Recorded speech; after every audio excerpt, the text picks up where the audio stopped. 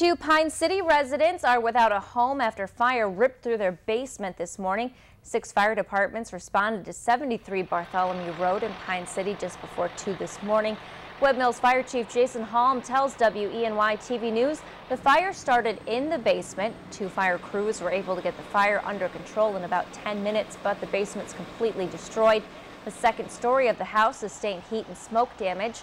2 people were living in the house at the time and got out safely. The cause of the fire is under investigation, but the chief says it's not suspicious.